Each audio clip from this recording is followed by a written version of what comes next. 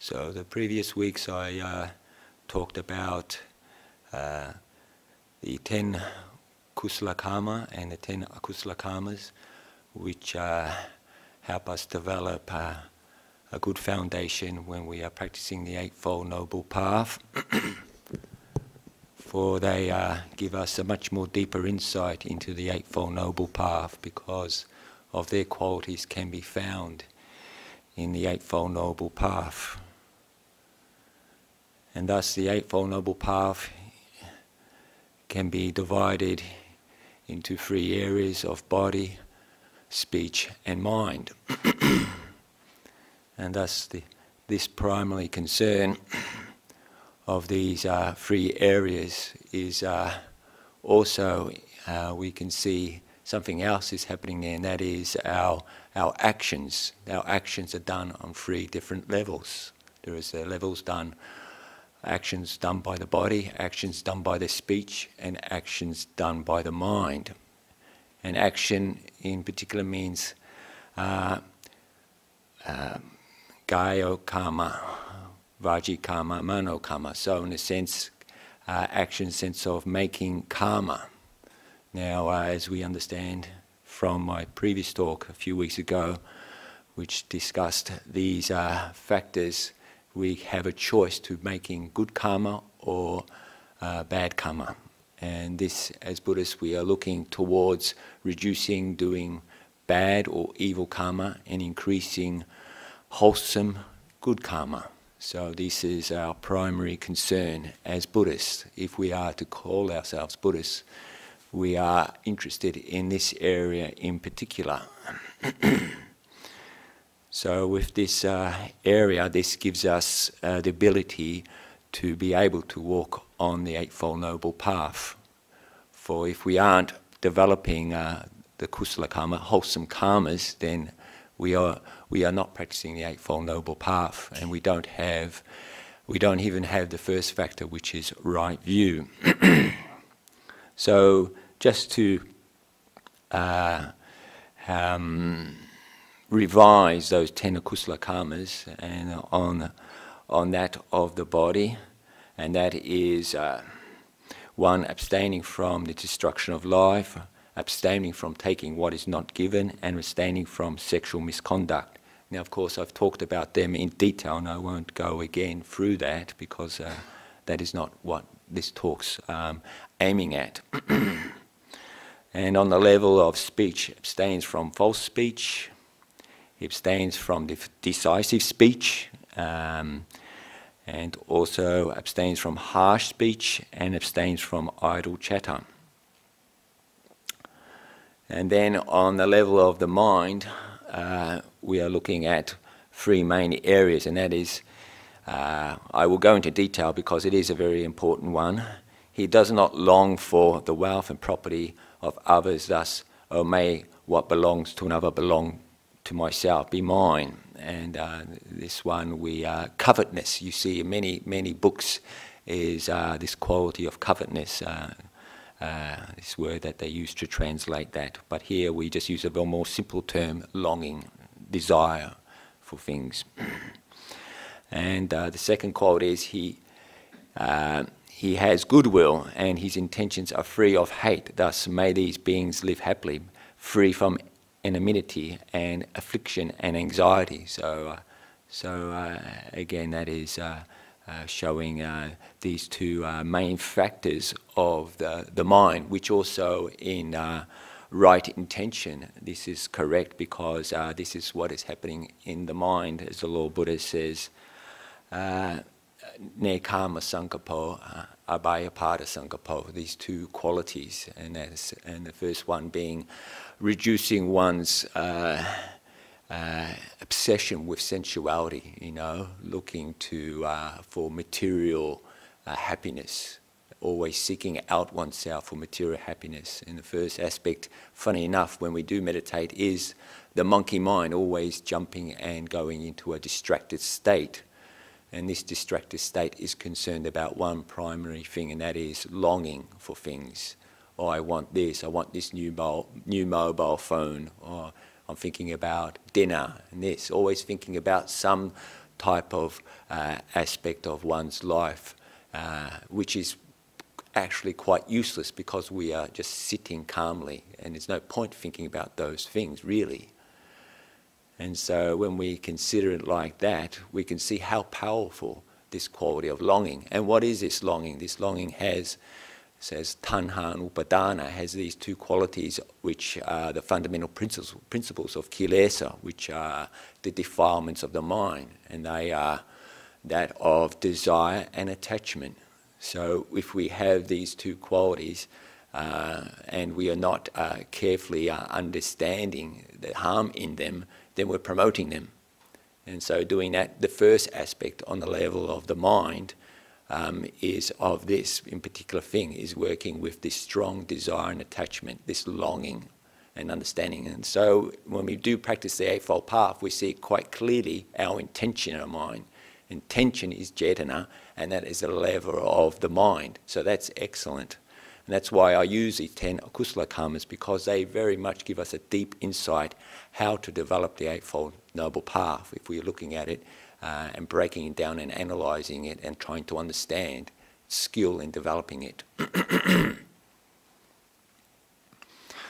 So with that, having this developing of right intention and understanding this quality of karma, then we are reducing that interest, and we are looking more at developing a sense of moderation in external material happiness, and trying to live a more balanced life instead of going to these extreme modes of behaviour. And you can see this now in modern society. People are using credit cards all the time. And the Lord Buddha said in the development of the conduct for laity, Buddhist laity, is one of the happiness is to be free of debt. So, and now with all this longing, it's just increasing people to be in debt, and they can't pay off things. It's pretty much everything most people own these days is in debt on the Visa card. And they come on a point where they go into deep dire straits, and they have to mortgage the home and so forth, and even maybe lose their job. So the Lord Buddha always said that livelihood is very important. And again, what we're looking at is the Eightfold Noble Path. It's establishing secure, stable livelihood so we can practice the Noble Eightfold Path in comfort and at ease. So if we don't have comfort and at ease, then there's no way that we can have a stable mind. So again, that's just giving one point of tangent there to give us this understanding how valuable it is, and the consequences of longing, how it just imbalances our lives and also maybe potentially our livelihood as well. So in the second aspect of Manokamma, he is of goodwill and his intentions free of hate. So this quality is again we see in Abhayapada Sangapo, on right intention. That is the intention not to harm other beings, not to kill, not to harm, and so forth. So with this quality, what we're seeing, which is what I'll be leading into this talk about, is the development of the 4 Brahma Viharas, and that is Metta, Karuna, Mudita, Upekkha. These 4 qualities that are very much bright states of mind, incredibly wholesome states of mind, and they are very much entwined with developing the Eightfold Path. They sort of go hand in hand, and also are to be evident when the mind is developed and more mature in its Buddhist practice, and we'll see those qualities. And so that's the Lord Buddha saying one of the effects is what's quite clear from an early period is that most people who are Buddhists have a quality of compassion and consideration for others, and actually are quite patient people and quite peaceful. And this is because it's a very fundamental principle in Lord Buddha's teachings, these qualities of peace, kindness and compassion and consideration of others, because this allows us to develop our mind to a greater level of stability. So this is one of the heaviest karmas, is ill will. Hatred is one of the most heaviest karmas that brings a lot of unwholesome consequences of the mind and of oneself and to others. So when we particularly understand that, then we are always concerned of not generating those states of mind, and are very careful around that. And so our intentions are good. So our intentions are aiming towards moderation in life, so we don't have too much longing, and also balance of our life, so our livelihood doesn't go out of balance. And on the level of goodwill, we're developing less negativity, hatred, or annoyance, anger, all these called reducing that, and developing more an understanding of why we're feeling that way. We're looking to understand it, not to just react. And to understand, we need the qualities of compassion, because in consideration of other people. So this is how we can see how they are developing in the mind, learning in the mind. And finally, the final aspect, he holds right view, and he has a correct perspective thus. And this is the most beautiful bit I really love, because this shows the dynamics of right view, and that is we have in the Eightfold Path a certain stock description of right view, but in the Ten Akusala Karmas, it's a different altogether. It's stated in a different way, and this is particular because it is looking at the level of the mind, how it first generates right view. This is the fundamental principle that the Lord Buddha saw even in historical India. People had this general understanding, and that understanding of there is what is given, sacrificed and offered, and meaning there is merit to made. This three statements is just quite clearly saying there is merit in offering and giving and helping. And as I was speaking last Sunday when I was giving a talk on encouraging all the people who are doing dana and giving acts of service, they asked me to give a short Dhamma talk for a group of 100 people, and I talked on that issue of dana and this act of giving and seeing the importance of it. And the Lord Buddha said that giving even to an animal, is good karma. And then the next level of giving is giving to a person who is, let's say, immoral. Let's say we can say a street person or a rough person we don't know, or there could be a druggie or something like that, or on the street. And we're helping them, we're buying them a Big Mac or something like that. And, just because we feel compassionate, it happens from time to time. And people might think, I had the view, no, I shouldn't give to that people because they're corrupt, they're evil. There's nothing good in it. I had a view like that a long time ago. But then as I was analysing, developing my Buddha practice, I realised, that actual mind state to say, no, I'm not going to give to that person, is actually generating, how would you say, an aspect of wrong view in the mind. It's not seeing the implications, not upholding upatana, upholding this act of merit, act of generosity, which is so powerful, far-reaching. As the Lord Buddha says, he's never seen in all his previous lives in existence where the act of giving has been unbeneficial. So this is a powerful statement that we should always take to heart. And this is what we could say is a fundamental principle of the staying of stinginess. When we see the act of giving is not beneficial, I'm not going to give. And that's end of story. So then, instead of saying, I'm not going to give, what can I give? What can I give? Let's say if you don't have much money, instead of saying, I can't give because I'm short of money and I've got to buy my own lunch and this person's starving. But we can give compassion. We can give our acts of kindness. You see? So this is what we're looking at on the level of mind. We're not looking about our bodily actions of actually doing some material giving, but it's actually acknowledging that even on the level of the mind, this act of giving, even though we're not doing anything. And so the Lord Buddha said, even when other people are giving and you're observing that, you can obtain merits from that, because your quality is developing the quality of mudita, joy of other people giving. And we have that because there's this ceremony of the katina, where lots of people come at the end of the vasa, which now we're coming up to in this period of time, now coming to the vasa period where the monks stay resident put for 3 months, and after that there's a katina ceremony. If there's a body group of monks, let's say 5 monks, then we have a katina ceremony, and then people offer robe cloth.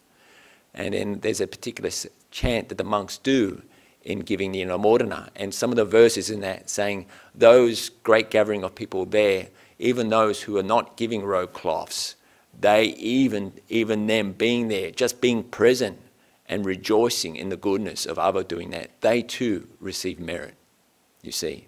So that is a beautiful statement that show the far consequences of even on the level of the mind, even if we haven't, oh, I wanted to give cloth but I just forgot about it, but they're doing, oh great, an amodana. You know, in the normal terms of the mind, when it sees other people giving, it goes to jealousy. Oh, you know, they gave and I should have did that, I lost my opportunity, I really wanted to give, I had a really great big chance to make some big merit and I just missed out.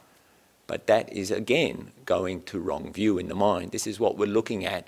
We're trying to observe the mind and these qualities, these subtle qualities of the mind, and so then we can acknowledge this first fundamental principle of right view of the act of giving and giving great respect, importance to it.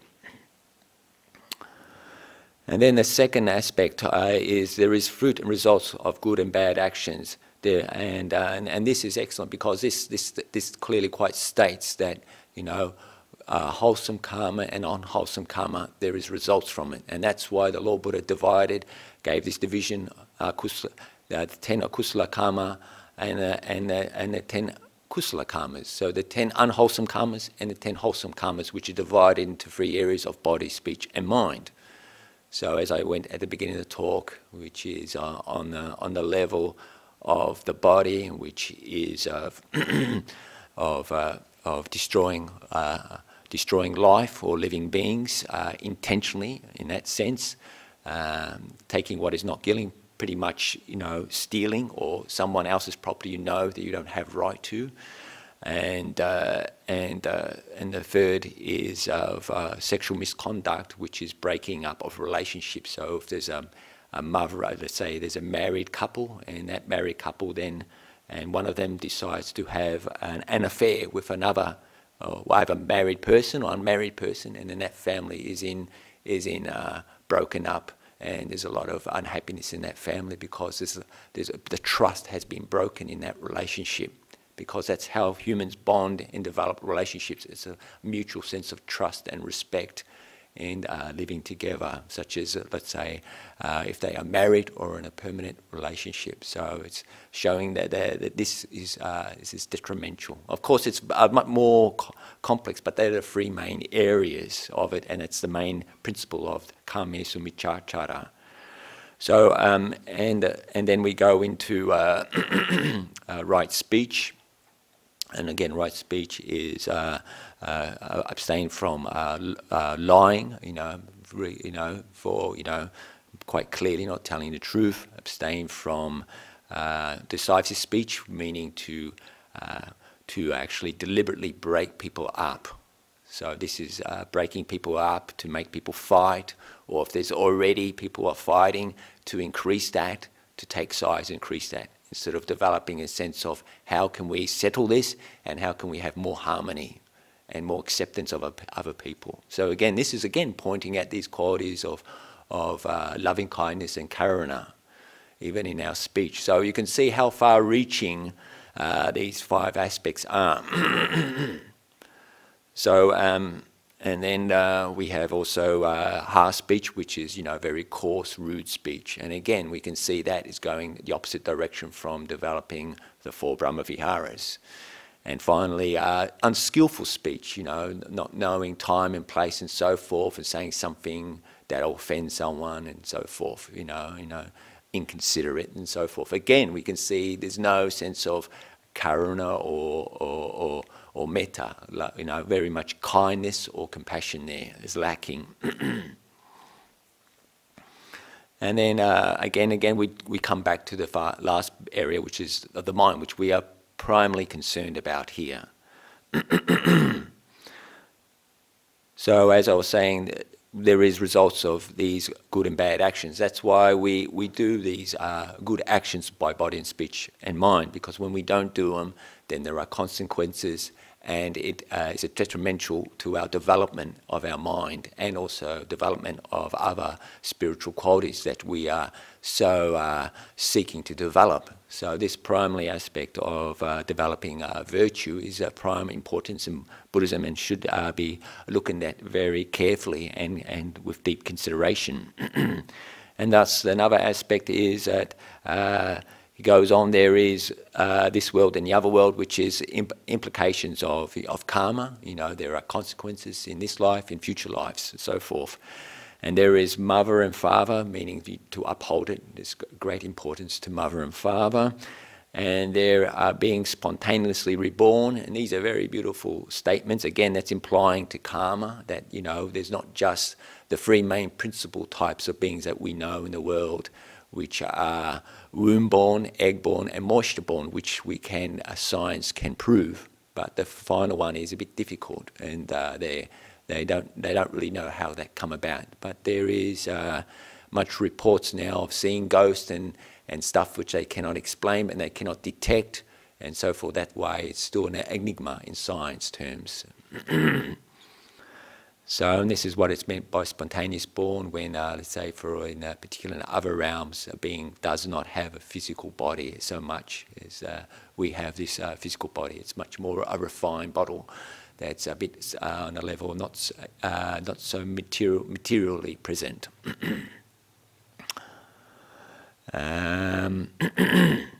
So then, and finally, it goes into seeing that there are, you know, Buddhist monks or ascetics who have established in Dhamma practice, and through their own good conduct and their practice have realised this world, the other world, and for themselves with direct knowledge, meaning they have the path open to liberation. They have seen it, they have witnessed it, and they're expounding it. And this is what we're seeing going down through the generations of monks, of these great monks, great Ajahns of our generation, of previous generations, have been pointing out the Dhamma and guiding us to just keep affirming that the Buddhist teachings are true and correct and aligned with what they have experienced and developed in their own practice, even though yet we've developed it, but they have affirmed it in their own practice, and that's a wonderful thing to see. And usually we don't know about these monks until they've passed away. You know, once they pass away, disciples and laity who are supporting find out, and they build chedias, and they, you know, they have relics and so forth like this, and then people read their books and things like that and get a bit of insight about their lives. So that's wonderful. We still have that culture of the Aryan Sangha still around. And so now, as we go into the next aspect, bhikkhus possessing these 40 qualities, one is does not have good destination, meaning that the karma that they will produce doing these 40 qualities will be very detrimental in developing wholesome states of body, speech and mind. And again here you'd think, oh, it must be a new set of 40, but it's very much in fact the same set of 10 that's developed in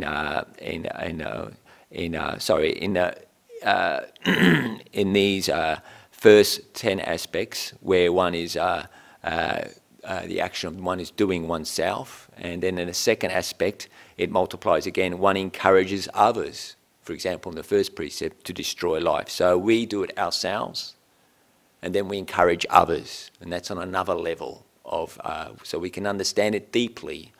And then on another level, we approve of it. We approve of the destruction of life. And then again, on another level, we speak in praise of it. So then we can see how far-reaching the implications are, how refined it is, how much we have to really develop in our practice to support these 10 wholesome karmas. Not only we are doing it ourselves, promoting quietly and doing it ourselves, but we're also not encouraging the opposite. We're not, you know, saying, oh, you know, because I don't kill, you do it, you know. By doing that, you're actually you're digging your own grave, so to speak. You're not fulfilling development of wholesome states. Because you're saying, oh, I don't do that, but you can do that, that's fine. You shouldn't even say that, okay, because that is not going to be helpful. And this is, Lord Buddha saw these kind of things that were happening around him, and that's why he refined it to this level, so that people have a deeper understanding of it, how to practice it. Because there is a lot of misunderstanding on how to practice Dhamma, so that's why the Lord Buddha goes into quite detail. And then again, one approves of it. So they know, so if you see someone harming life, you don't approve of it. You might see it. Of course, you can't really do much if somebody's doing, if they are being violent, there's harm going to be happening to you. You might, your life might be threatened. Then of course you call police or something like that, but you don't approve of it, And this is what we see in our society. We have a certain level of morality code. People don't approve of it, seeing something that's wrong, they'll call the police, they're doing very unlawful acts. So that's showing that quality. And the same is also, we know in our society, we see something that's unlawful, not appropriate, we don't encourage it. We might complain in that occasion. Or we might tell our friends, oh, this and this, such and such happened, they were doing this evil, wicked thing. So we're not picking in praise of it. We're just saying that's terrible, and that's great. So then, if we understand at those levels, then we can see how it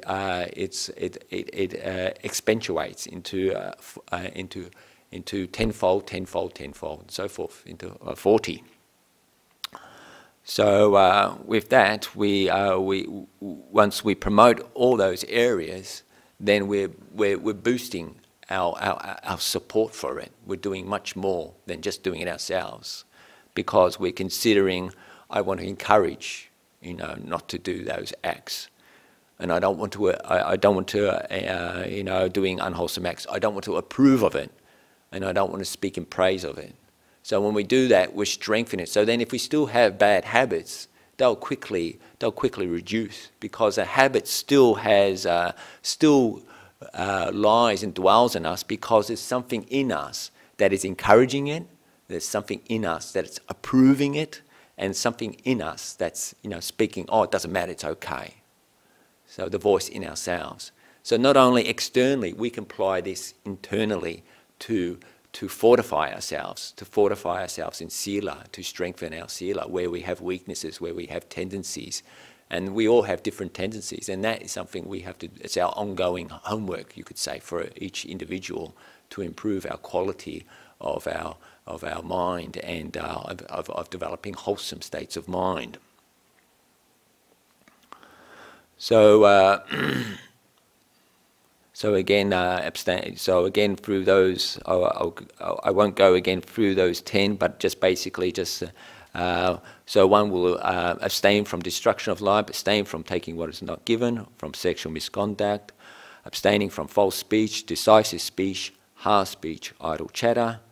And also one is developing, with all that, if that is developing strong point, the Lord Buddha says, and with those 40 qualities that we're giving more pressure to promote it, to increase the focus on developing them, then the natural knock-on effect, the Lord Buddha, we can see of the mind will be, he will be one without longing, one of goodwill and holds right view. This will start to establish in the mind, because of that principles, those principles of speech and bodily conduct are being fulfilled, and it means it's ready on them, and it's going to be able to influence the mind more and more.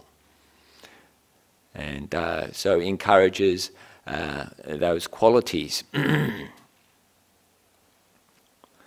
So then also to show the far-reaching consequences of these 10 wholesome karmas, these 10 unwholesome karmas, the Lord Buddha did on other occasions go to really make it extremely utter importance. He would say, bhikkhus, I will teach you what is the good, what is the bad, what is noble Dhamma, what is the ignoble Dhamma, what is the wholesome, what is the unwholesome, what is the beneficial, what is the unbeneficial, what is the Dhamma, what is the non-Dhamma, what is the tainted Dhamma, what is the taintless Dhamma, what is the blameworthy Dhamma, what is the blameless Dhamma, the Dhamma that leads to building up, the Dhamma that leads to dismantling, the Dhamma with suffering as its outcome, the Dhamma with happiness as its outcome, the Dhamma that results in suffering, and the Dhamma that results in happiness, the dark path, the bright path,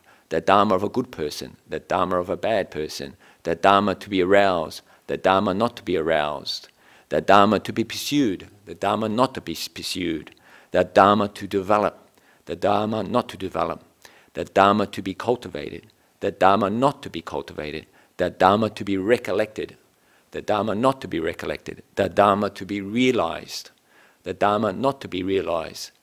Listen and closely pay attention, and I will speak. And yes, Bhante. And he would say, again, basically, these 10 akusala karmas. And that is, and what is bad? And then he would go, and what is Dhamma, what is not? And then he would go, and from the very first point, he would say, what is bad? And that is the destruction of life, taking what is not given, sexual misconduct, so on. And what is good? The non-destruction of life. And then refraining from taking what is not is given, and refraining from sexual misconduct. So, and so forth, going into Vajji karma, going through speech, go through the mind, and again. And so, so with this, we can see, and thus, once we finish going through the wholesome karmas, going up to the level of what is good, what is bad. So we're going into again back to the good, and what is the right Dhamma, or the Dhamma to be realized, and so forth. We finally come to the again to mano karma of kusala karma, and that is one who is non-longing, goodwill, and of right view. This is called good. So finally it ends there, all those lists. So we're just showing how far-reaching it is. So sometimes we go, oh, it's just about good and bad, but it's far-reaching implications. So because it's many aspects of Dhamma, it can help and support. You know, one particular was recollection, what to be realized, and so forth. So it's showing on a far level, when the mind is developed in mindfulness, this will be established in mind, and it'll be also support for joy in the mind. So then, the deed-born body. Because I do not say there is a termination of volitional karma that has been done and accumulated, so long as one has not experienced its results. So again, this statement, just going through now with karma, is showing that even though things have been done in the past, but they have not, we have not received the results of them, and that meaning at this very point we haven't received the results of them. And so therefore there is no termination of them. So this karma of the past, we cannot terminate, we cannot end completely. This is a very important point that breaks Buddhism from the external sects at the time of the Lord Buddha, and even pretty much with maybe some of the beliefs of other religions, because of the very fact that karma, we don't know what we've done, but there is definitely some store of karma, but that's not the point, because we haven't received the results of it, and it's not yet to be discerned. And also the Lord Buddha says sometimes it's not karma, sometimes it's because of health conditions. So for example, due to wind, due to heat, bodily disorders, and so forth. You know, so sometimes we think, oh, I've got such a bad body because of bad karma I've done in the past, but sometimes it's not that the case. It can be just because the body has some illness, and very much, or so forth. Something bad happens. It could be just by mere chance. And the Lord Buddha says something we cannot quite clearly discern ourselves. What is the reason for this bad thing to happen in my life? Something we cannot clearly see. But actually, if we develop our meditation and we develop our practice, sometimes when we are doing the wrong things, consequences happen very quickly. And if we are very mindful, we can see the link. Because I behaved in that way, this is what is coming back as a result. And that is excellent, because it's showing quite clearly the link of what this relationship is about. So by doing that, we develop more skill in developing those wholesome karmas. In particular, one I would say is speech. How many of us have gone off and said the wrong thing too quickly and received a negative feedback straight away because of lack of clearly discerning mindfully, is this appropriate to say that? And you know, we always, you know, short fuse, say the wrong thing, the wrong time, and sometimes it has a direct negative consequences in the surrounding environment with other people. So, and that may be in this very life, as he was saying, or we don't know when that karma will rise, and that is not the point because it hasn't arisen and we don't know. But I do say that there is a making an end of suffering so long one has not experienced the results of volitional karma that has been done, accumulated. So then, for example, once we're developing these wholesome states of mind, then what will happen, what will be more evident is that negative states of mind or negative things will be reducing because there'll be no basis for it, because we are supported by these wholesome 10 karmas which we are focusing and developing. So, then, for example, if there is a situation where there's anger and conflict, we're not adding to it. We're very neutral, impartial, and trying to sort out the problem. We're very, very mindful and careful. So therefore, we leave that feeling no residue, no negativity. That's a very good example, and that's showing that because of we're making an end to a possibly suffering that could have arisen in that situation because our behaviour was very mindful and careful, we avoided it. And then because of that, that's where we see this quality of this small nibbana, as we can say, a realization, a cessation of suffering, where at this moment there is no suffering in the mind. See, so we do some good wholesome action and there's a buoyancy in the mind, there's no negativity in the mind.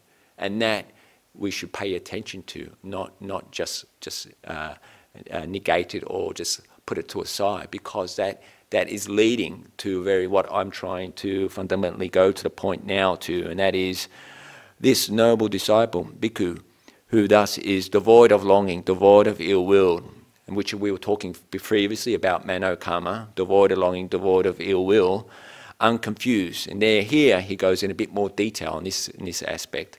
Unconfused, clearly comprehending and mindful.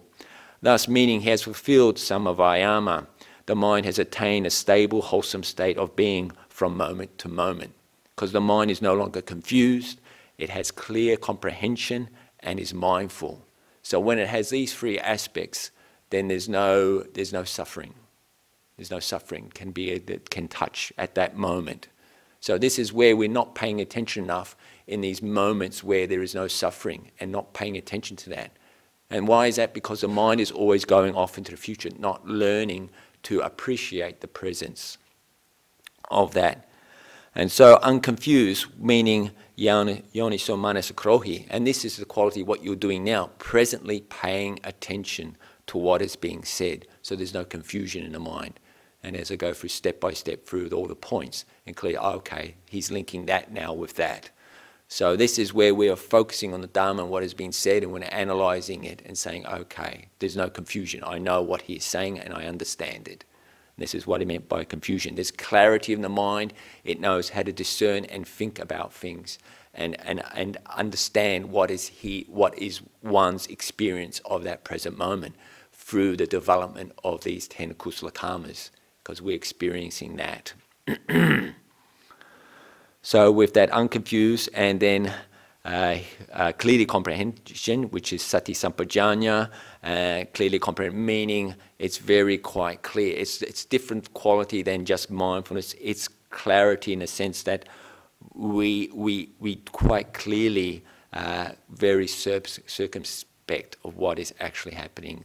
It's not just mere mindfulness to say if we touch ourselves and we just touch, okay, I'm aware of touch, and then the mind is off. For that moment, it's aware of the touch and the mind is thinking. Clear comprehension is very clear of that touch and all the surrounding things that are happening. We're implying that my hand is touching, why is the hand touching, all the surrounding things. Its interest is in that contact. All the things that are creating that contact is understood. So for example, if somebody's angry, we're feeling our anger arise, that's contact. We're seeing that, we're clearly comprehending it, and we're seeing our reaction, and we're This is sati sampajanya. This is clear comprehending what is actually happening. Mindfulness is just knowing I feel anger. But clear comprehension is when we can actually break it down. We can break it down a bit more mind moments. We can break it moment by moment, what's arising and passing. Another aspect of clear comprehension is seeing the arising and passing. This is another important, deep, profound Dhamma, which leads also the 10 kusala karmas does. And this is all daily activity. So if we really pay attention, there's a lot of Dhamma going on moment to moment. We just need to just really pay attention. So that quality of sati, which is ever mindful, so that's the sense of stability of the mind. So when it says sati or ever, or this one of ever mindful, what is it implying there? As I was saying, first we're implying of establishing right effort, which was unconfused. So we're establishing right effort. So there's no unwholesome state. Usually confusion is a state of unwholesome. Because why are we confused? Because we don't know good from bad. We don't know how to act, we don't know how to react, we don't know how to promote, and we're confused, basically.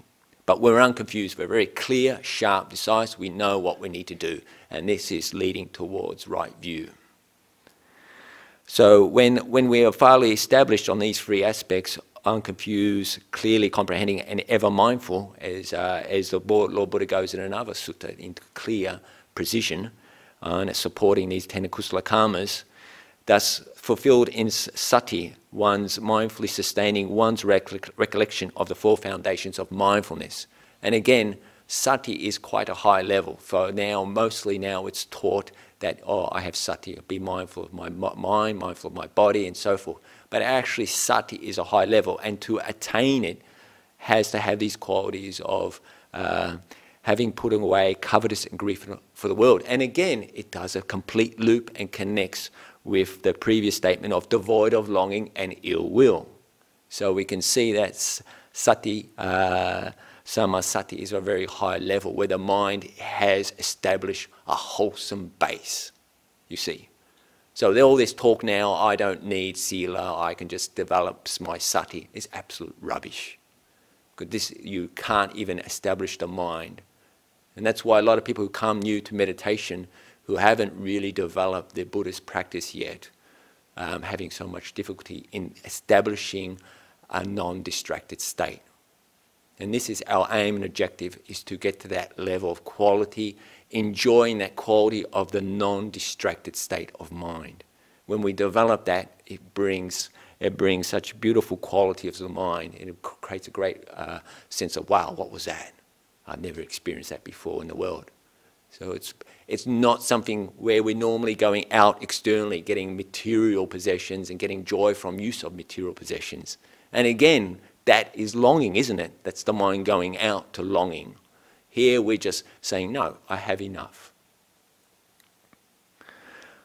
So with that, fully aware and having put away covetous and grief for the world, he dwells pervading the one quarter with a mind imbued with loving kindness, compassion and sympathetic joy. Equanimous. And the final one is equanimous. And this is very important because that re-establishes sati. So there's these four, which are not, as you know, the suttas are very long. If I was to recite a sutta, it'll take an hour. So what I've done as what is all about Dhamma talk is the monk analyzes it and discusses it in detail and gives an understanding of the dynamics and its structure and what its implications are and how we can benefit, how we can use it. So with these four Brahma Viharas, the final one, because we have a choice, we have a selective choice of project this unconditional loving kindness, this quality of compassion, this quality of sympathetic joy, which is non-jealousy basically. It's a state of I'm not jealous of you. Even though I should be, I won't be. Because jealousy leads to hatred, if we observe the mind as it proceeds in this state of jealousy. And also proceeds in a state of longing, obsession with longing as well. So we can see how it's all incredibly interlinked, like an incredible DNA structure, you know, these molecules. It's very much, Dhamma is much like a physicist who talks about universal black holes and things like that. When we analyse it, it's the language of Dhamma is very much a physicist language And it's a very beautiful, and it's something we can experience. It's not these E equals MC square. It's something that is actually happening in our mind as we continually develop.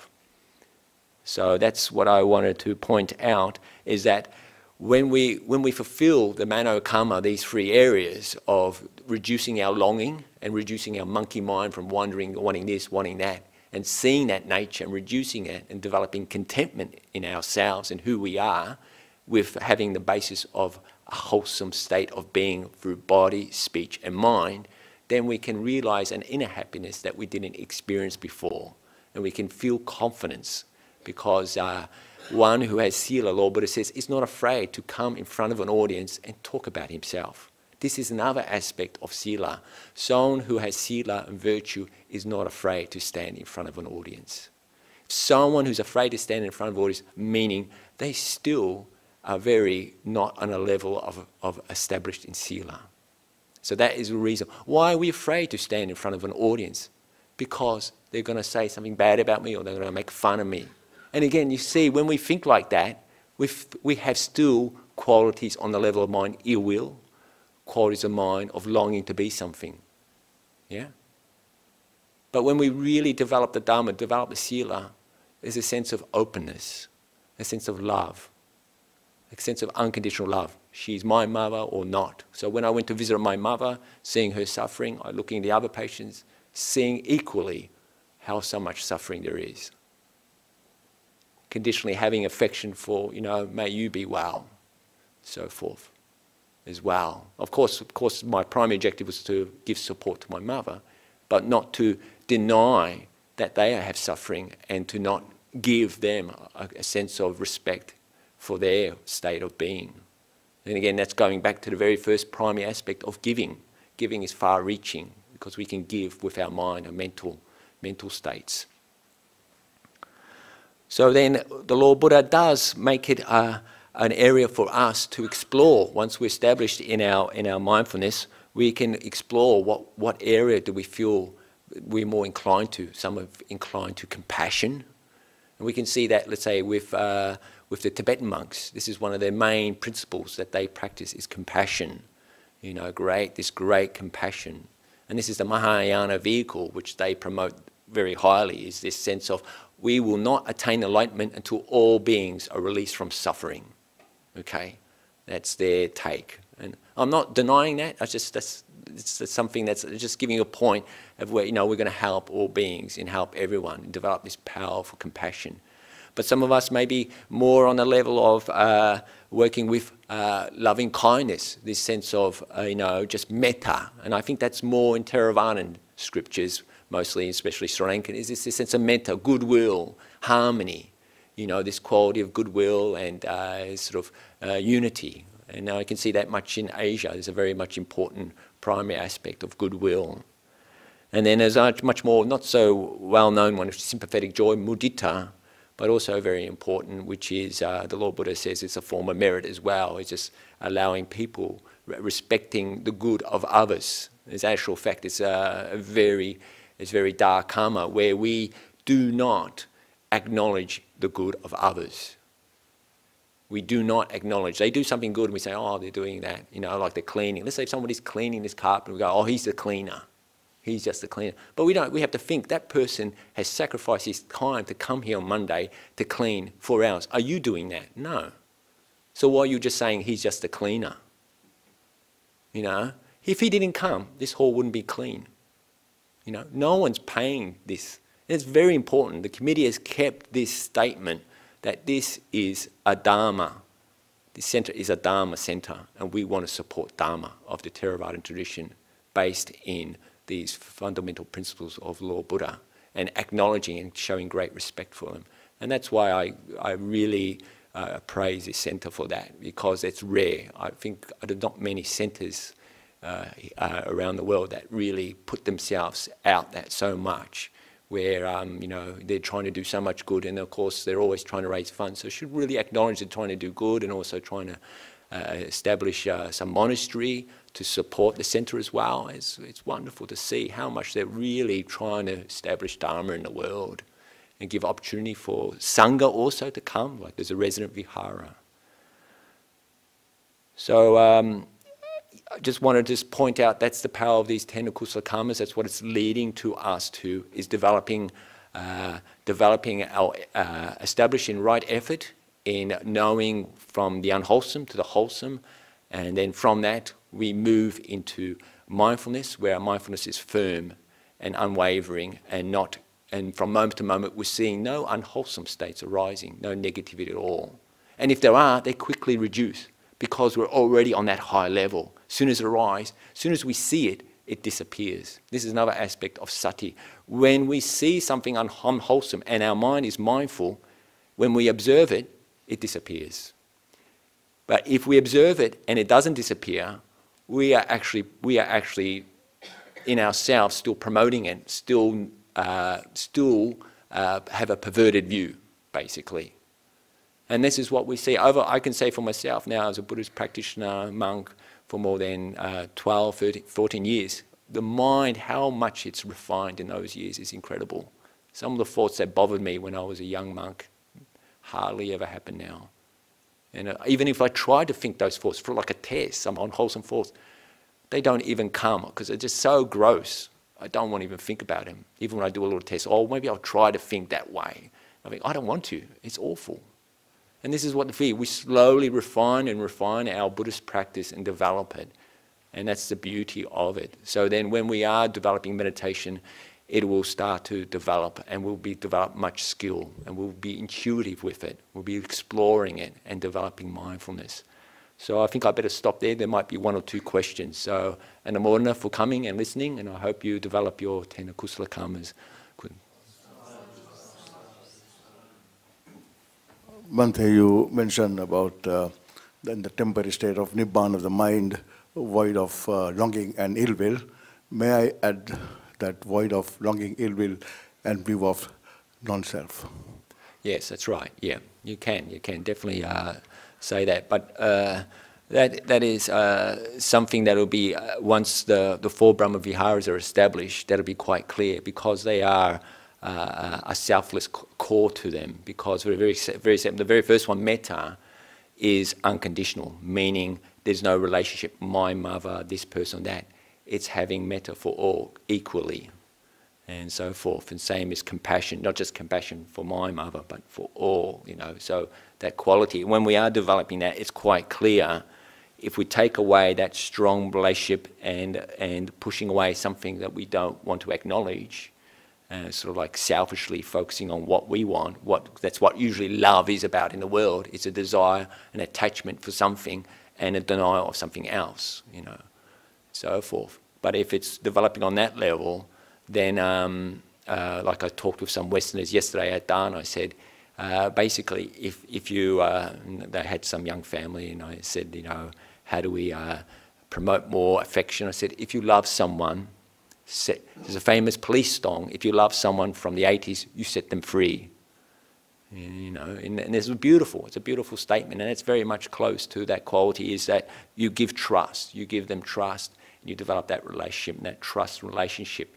And also with deceased ones, if they've passed away, instead of worrying and being sad about them, you set them free. You give them your loving kindness, your good thoughts. May you carry on, go.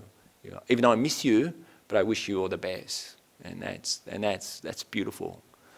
So yeah, so definitely that's correct. Yeah, the mind will come to this state of this less sense of me, mine, myself quality. Very good. But it's actually not pointed out there, but that's what it's implying as well. Very good, thank you. Any other questions? Oh, we have another one. You're talking about the altruistic joy. Yeah. And if you're a wise person, yes, if you're a thinking person, I mean, we always rejoice in our gain, yeah, or somebody close to us. Why shouldn't we not be rejoiced on somebody else's gain? Because it is fantastic to, it's about the mind, isn't it? Yes, yeah. If you can rejoice on anything that you see, yeah, why shouldn't we? If you're wise, you should do it all the time, isn't it? Altruistic joy. Yep. I mean, wise man's behavior is that you get happiness from everything. Yeah, yeah. Not with something belongs to you, from somebody else's as well. Yeah. It's because the nature of the mind, desire and attachment is so strong. That's how now I use it now with the Western people. I don't say in Thai we say kilesa or defilement, but I try to go to a much more to the point, desire and attachment. And this desire and attachment we see there, that is what's pulling us in a certain way and creating this cycle where there's going to be sadness, grief, and so forth. So that's having put away covetous and grief of the world. It's just basically saying it's a complete cycle. We have longing, and then it'll eventually turn into grief at some point, or grief, and we can see that. Well, that's the main point. And so when we are trying to altruistic joy or sympathetic joy, we just have to constantly try to establish mindfulness, because it's a very high level. These 4 Brahma Viharas is something which is a lot of people try to promote much more on a mundane level. That's very good to counteract negative aspects like having metta instead of having ill will, have goodwill and so forth to develop it. But on a very high level, they are very sublime states that lead to a non-distracted state, or can maintain it. And if somebody maintains it, they will not fall from that. And if they were to pass away from this world, they might not return, such as in the Karayana Metta Sutta, the final statement saying never to be born in any womb again, implying they have attained Arya. They will not come back. They are an Arya and of a high level. So that's the power of those Brahma Viharas.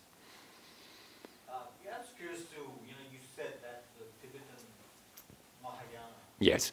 It's all about removing suffering from all the world. Yes. That's pretty overambitious, right? I mean, that's not going to happen. How are they going to achieve that? That was not the objective of the talk. I was just trying to find something to explain how different preferences people would have.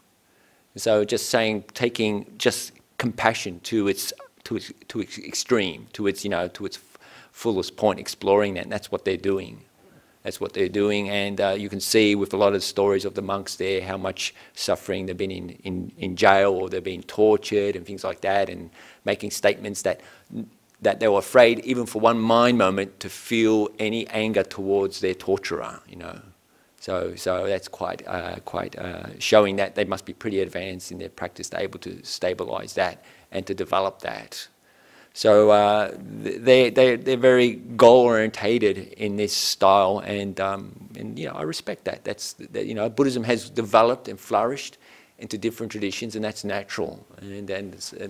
But that's the beauty of Buddhism. We can't. But the main thing is we have the core teachings. All the different traditions have the core teachings and so forth. So there's no need. And as Lord Buddha says, we try to keep harmony. We don't try to say I'm better, our tradition's better on that. It's just complementary. We're just seeing different ways of practicing and allowing people to feel the infinity with. I, for myself, personally feel much great support in the Theravada tradition. I feel, for me, I always felt much more infinity with it. So, yes. But I do appreciate other traditions, of course. There's one question from online here. It's from James. The Buddha says, no harm to all sentient beings. How do Buddhists resolve eating meat? Oh, okay. Yeah, that's a difficult area, because karma is made intentionally. So meat, when he said meat, he's got to be quite clear. If we're analysing that sentence, as we should. When we're talking language or studying, we should analyse the words and what is it, how it's using. It's not saying an animal, he's saying meat. Meat implies it's not alive, it's just a piece of flesh. Okay? That flesh has been killed previously, but maybe he did not say anything about how it was killed or who killed it, or was it given to me, killed for me, or something like that. It's just meat. So then there's no karma to be made in that sense. It's just meat. It's like you go to the supermarket, it's just meat there. You didn't ask him, you didn't order it, it's just there. Whether you want it or not, it's there, because there's a large majority of people that do eat meat, and maybe they have a dietary need for it, and so forth. So the main point that we're trying to see here is karma is the first one, destruction of life, is that we intentionally ourselves harm a being. You know, like, for example, you know, even like in Thailand now we have dengue fever, these mosquitoes that if they bite you, give you this nasty malaria, you know, and, you know, so, but monks, we say just don't be out in dawn and dusk because that's when the female mosquitoes come out to bite you. It's pretty much then, those two periods. And so, or use your glot, we have a mosquito glot, use preventive measures. So this is how, even where most people, the laity, will you know, do that. You know, it's even, they've got even advertising to kill it. The government gives advertising to kill it, spray it, so forth. That's the way they do it. But for some, but that's a choice. It's not, it's okay, I can understand for health and safety, but doesn't mean we have to all do at that level, you know. So, so maybe that's going off the point, but I just want to point out that it's a very much a personal choice, and we can't change the society, and that's not what Buddhism is about. We don't go door knocking, we don't get involved in government, things like that. There was so much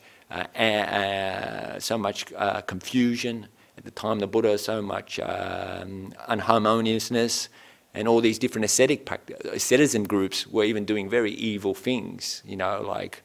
So, but the Lord Buddha remained equanimous and saw that karma is made by the individual, and it's something I cannot get involved in, I cannot intervene with and to stop. It's beyond my reach. So it's only very few incidents that the Lord Buddha did intervene, and there's one I use, Angulimala, who was killing, but not because of out of hatred or ill will, but because of his teacher, because he belonged to tradition to say so. And he thought this, but he was totally, had no understanding of what is right and wrong. It was very confused at that time of India. They had so many strange beliefs. So that's why these 10 Kusala Karmas are very important for us to remember, because they're the basis of all the Buddhas. It's the basis of the true Dhamma. It's part of the Sahara Dhammas, the true Dhammas, that are never wrong, never to be blamed. And so with that, he intervened, and because the last person that he was going to take life was his mother, because he had a quota he had to fill from his religious teacher, so to speak. And when stopping there, the Lord Buddha stopped him, and with the beautiful Dharma sayings, and he realized, you know, he was doing something incredibly unwholesome. And then through that, he developed his practice with the Lord Buddha, became a monk, and attained Arahant. So even though he had killed many people, but that last person, if he had killed his mother, he would not be open to Aryan.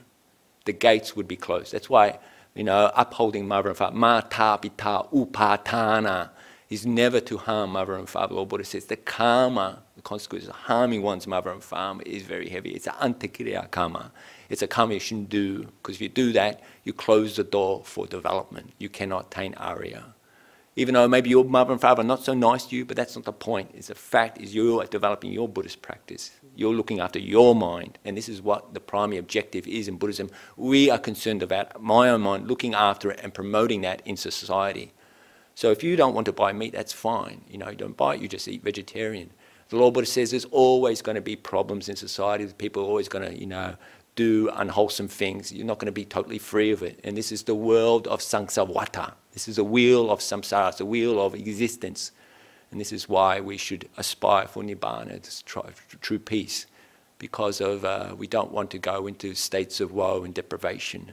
So that's why we're developing this intention that, okay, if we do buy meat in the supermarket, that's a choice, but there's no karma to be made there. Okay? So that's the main point of that. Good, all right. So so we'll just do the paying respects to the Triple Gem, and then we will get ready for the lunch dana. So anumodana for coming and listening to the Dhamma, and may you have a lovely day, okay?